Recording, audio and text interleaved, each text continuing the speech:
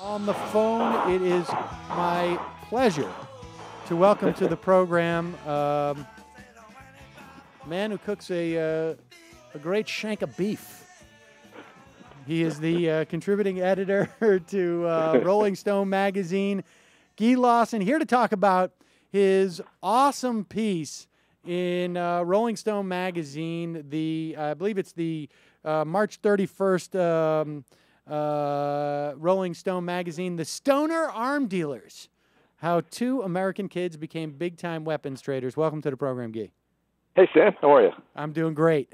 This story, I remember when it broke in the Times back in the day. It sort of disappeared, and this is one of the funnest, sort of most disturbing stories I've read in a long time. It's about these two guys, David Packhouse and Ephraim Veroli. Tell us the story of these two guys and what it has to do with the new normal in America, as far as I can tell. These are two kids who live down in South Beach. They're both Orthodox Jewish kids that went to the same yeshiva, and they were just really smart kids who had developed an extensive taste for marijuana and money, I suppose you'd say. Now, when we say kids, we're not talking like we're a couple of old fuddies, and these guys are 30. These guys were in their teens. Yeah, one of the kids is Ephraim Veroli. His father and his uncle were involved in what you could call the arms trade. His father just sold sort of Kevlar vests and things, but his uncle was a real gun dealer to law enforcement, and Veroli apprenticed to him after he got kicked out of high school. And so he spent about a year or two working for his uncle, and the kid is just a genius. The kid had a native touch for it. You might think of it like computer hackers, just like somebody who has a passion for it and an instinct and an ability. So he set up on his own, like he rented a room from this Latino family in South Beach when he was 16 or 17. I guess by then he was 18. He started up his own company called AEY, and he began to bid on federal arms contracts.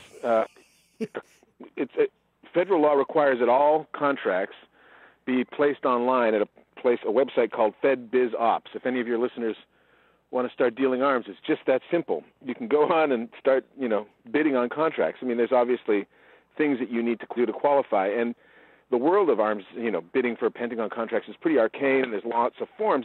This Veroli kid was just excellent at it, and so he began to bid on small, kind of obscure, hard-to-do contracts that the big companies wouldn't be interested in, like, supplying a couple of hundred AKs from the Soviet Union to train special forces in Germany. Things that, that the huge, all-consuming Fortune 500 companies wouldn't bother to bid on, or wouldn't really, know how to bid on it as nimbly as he could, because he had no overhead, no staff, no anything.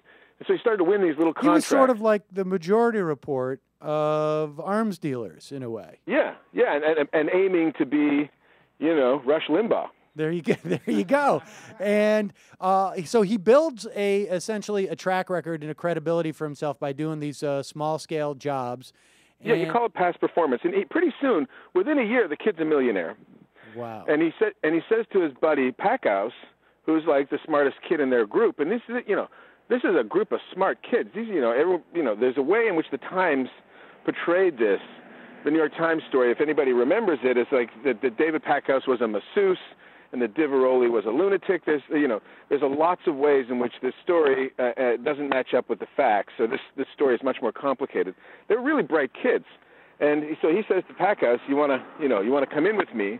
And Packhouse says, "Dude, how much money have you made out of it?" And Veroli, fesses up and says, "I've got $2 million in the bank." And Packhouse is an aspiring musician. But he's like doing massages out of Craigslist. He's not sure what to do with himself. He's going to college part-time. So he joins up with Veroli, and they start to, as a for-commission kind of collaborator, and they start to bid on these various contracts. And Veroli continues to succeed. Packhouse is struggling as an apprentice. But then, in 2006, 2007, the Bush administration, and this will I'm no doubt give your listeners such pleasure to recall these days. Yes. The Bush administration realized that its Afghanistan policy was going to hell in a handcart, and the concern that was later conveyed to these kids is that the Pentagon and the powers that be were worried that a Democrat, if elected, might withdraw from Afghanistan, should we be so lucky, right? That's the most hilarious aspect of the story, almost. Yeah, at this so point. they decided to basically dump as much ammunition as they could possibly buy into Afghanistan in order to make sure that their comrades in arms weren't abandoned in the field. Needless to say, the blowback from that will last a generation or two. Right. So they put out this solicitation, it's called, for 100 million rounds of AK, 25,000 million drillion RPGs. Just literally scour up the entire Eastern Europe, put it on an airplane, and dump it into Afghanistan. Ugh.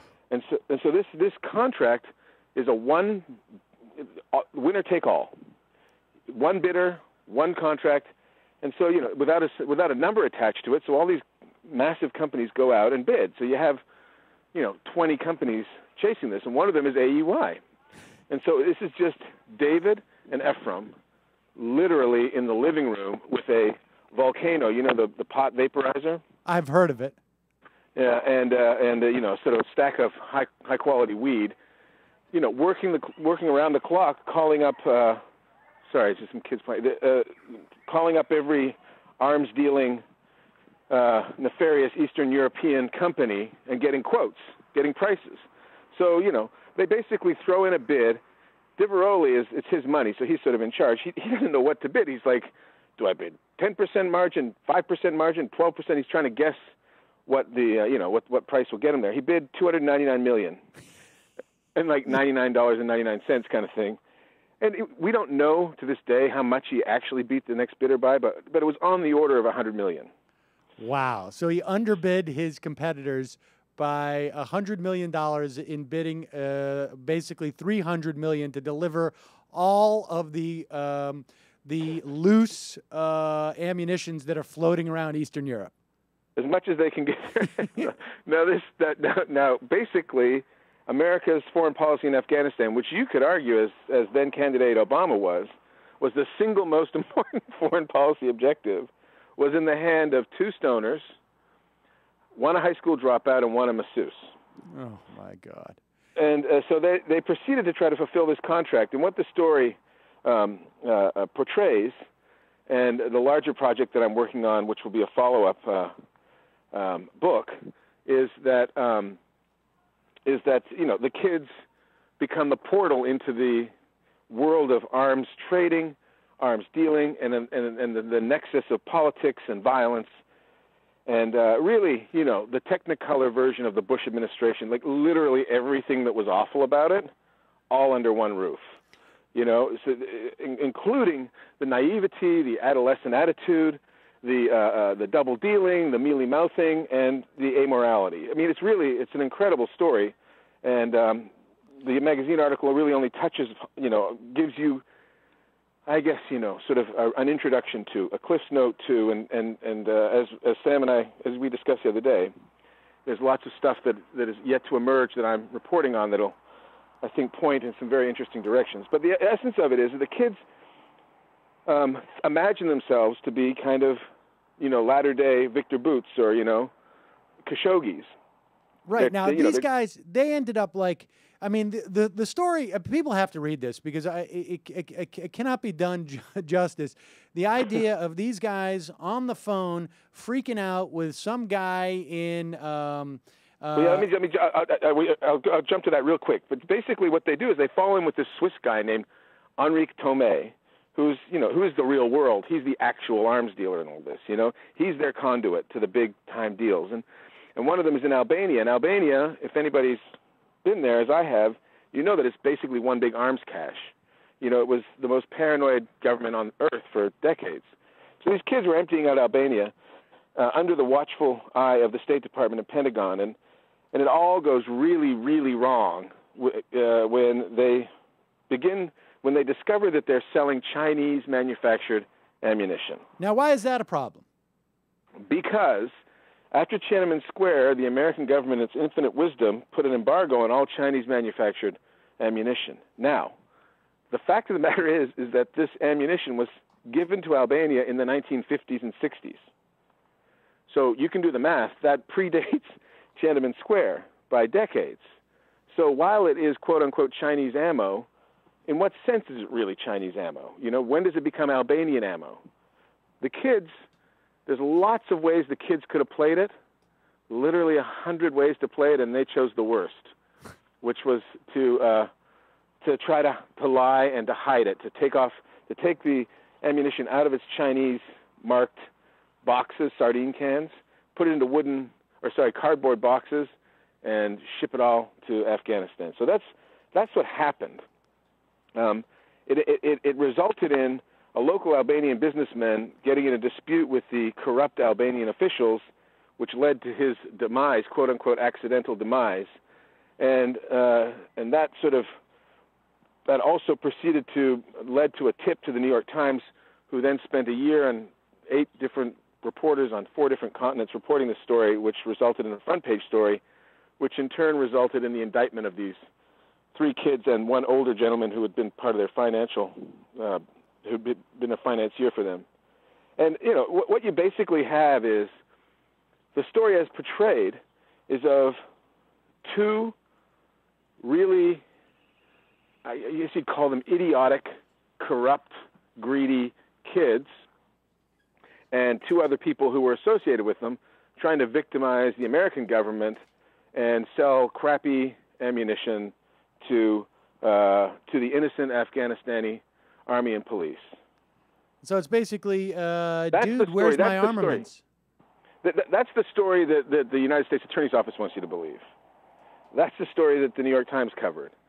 It's actually completely and totally wrong. And I hope, as we've discussed, Sam, I can't really talk about it yet, but not to be cute, but it suffice to say that the American government was not fooled by this. They were getting what they wanted, and when it became public that what they wanted was crappy Albanian ammunition, and they didn't care if it was from China or Paraguay or anywhere. They just wanted the ammo. And when it became apparent that this was the Bush administration's policy, and this will probably be familiar to your listeners, someone had to carry the blame, and it wasn't going to be the Bush administration. So there's obviously a lot more to this story. This is basically chapter 1. I mean, in some ways, it's basically the introduction to this story. It's the story that is... I mean, I should say there's a lot of cocaine use, sex, swearing, and fun along the way. I mean, if I'm making it sound dry, it's really not. I mean, the story, which if you want to read it, you can read it at my website. Which, again, is also very much why we call this the... it's like the majority report of arms dealer stories. Right, similar to your set. Similar to your set. I don't know if I want to plug it any particular way. It doesn't do me any good. But if anybody wants to read it, it's at my website.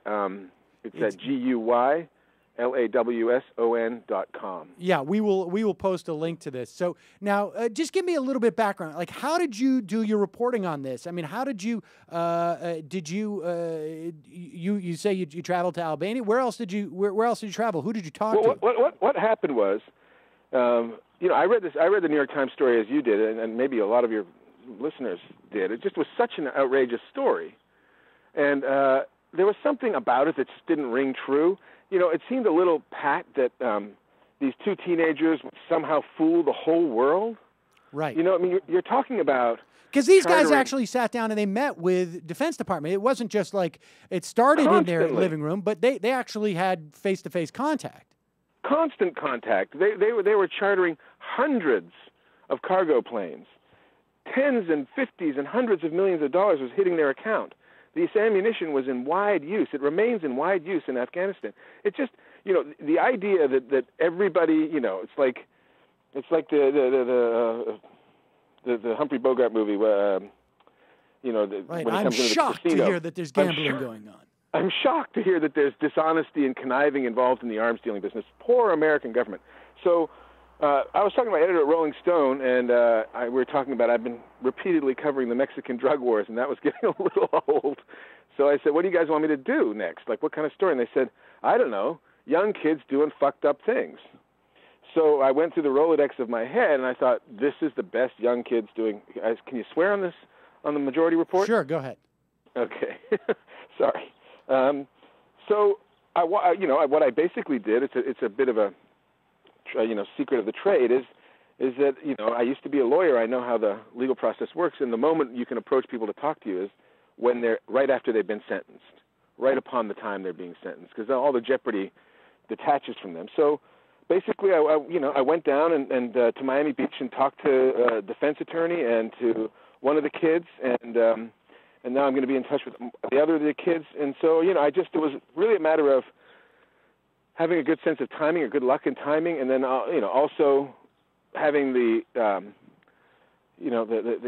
venue, as Rolling Stone does, and I think a lot of your listeners will recognize this, to be critical and to be to tell stories that, if I was down there for the New York Times, I would not be able to tell the story the way it needs to get told.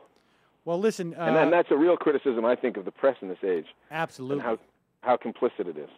All right, well, Guy, it's an amazing story, and we're looking forward to the book and the update.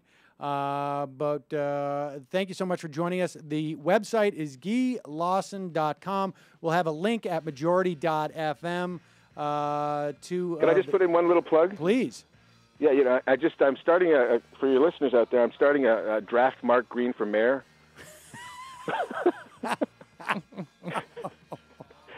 Well done. Yes. Well, we'll certainly have you on to talk about that. Maybe we could have a debate.